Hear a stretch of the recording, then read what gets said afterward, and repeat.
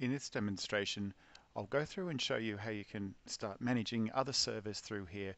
In this case, adding additional roles and features into other servers across the network. So what I've done behind the scenes is added another server in and joined the domain.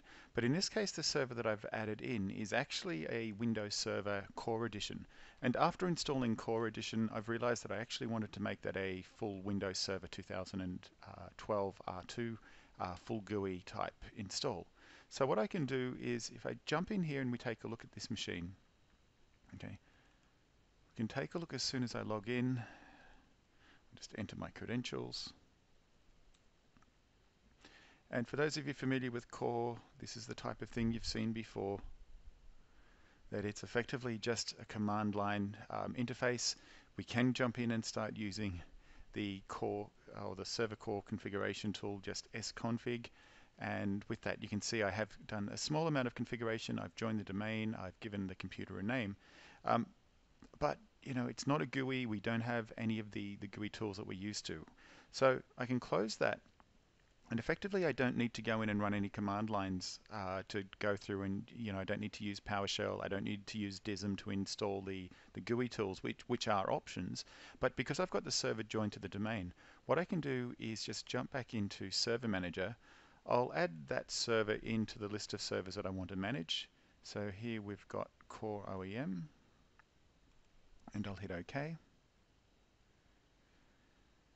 And what we can start doing once we've added it in there, you'll notice first of all that it didn't expand out any of the options because it's just a very basic installation. There's not a lot of services, there's not a large attack surface there.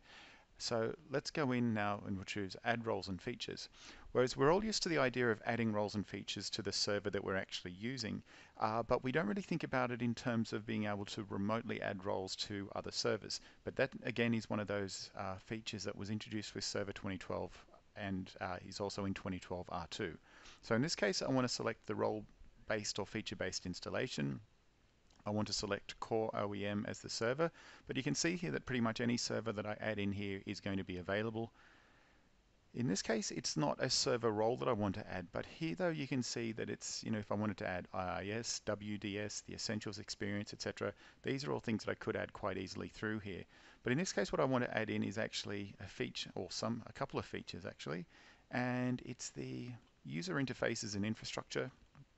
And we've got three options here. So the graphical management tools and infrastructure, all this does is really install the server admin tools and the necessary infrastructure for you to be able to actually utilize those. So if there are any dependencies on any other Windows components, they will also get selected and installed here for you. Now the other one that I can choose here, just for the sake of server management, is if I decide that I actually want full-blown the Windows UI where I want File Explorer, I want Internet Explorer, etc., then this option will give me those additional capabilities.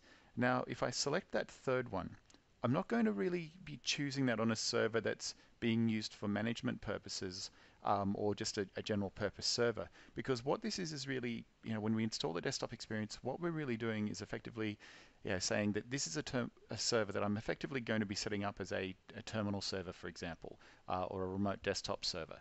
And that's not really what I want to do in this case, so I'll actually make sure that that option is not selected. So if there are other things that I do need to install, I can pick and choose, and you can see here that it's an extensive list of things that I can go through and add. And what I can do now is just click on Next, and it gives me a reminder up here, do we need to specify an alternate path? So if I take a look in here, specify an alternate source path, I can point directly to a folder that machine may have. I can point to a network share. I can point directly to a WIM file where it can pull that information out of. So we've got a couple of different ways of specifying where it can get that information from. The other option is that it can pull that information down from Windows Update. But obviously we need to think about not just the bandwidth requirements, because the files or features that it's bringing down may be small, but it's just one of those things that is going to add a bit more time to that process. So with that, I'll just hit cancel. We don't need to make any changes there. I'll just click install, and effectively once that's running, all I need to do is just let that run through, and that means that we're effectively going to have that server core installation updated and have a new UI applied to it. So that's it for that demonstration. Just a very quick look at how we can start using Server Manager to add roles and features into other servers on the network. And these can be physical servers or virtual servers, or we could even do that, use that feature to inject these capabilities into VHDs that we've already got created.